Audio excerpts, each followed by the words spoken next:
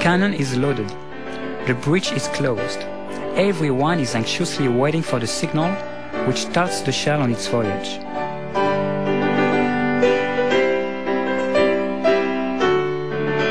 The officer gives the signal.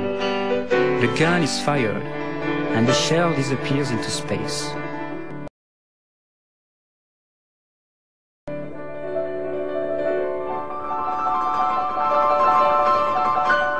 The shell coming closer every minute, the moon magnifies rapidly until finally it attains colossal dimensions.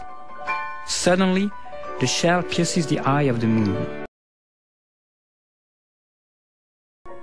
7 gigantic stars representing the Great Bear appear slowly, and out of the stars come faces of women who seem annoyed at the presence of these intruders in the moon. In their dreams, they see passing in space comets, meteors, etc. Then, the stars are replaced by a lovely vision of Phoebus on the crescent, of Saturn in his globe surrounded by a ring, and of charming young girls holding up a star. The sea appears. We continue following the course of the shell into the bottom of the ocean.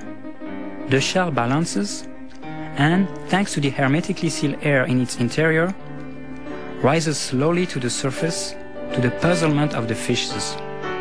The shell is picked up by a steamer, which tows it to port, where a general ovation awaits their happy return.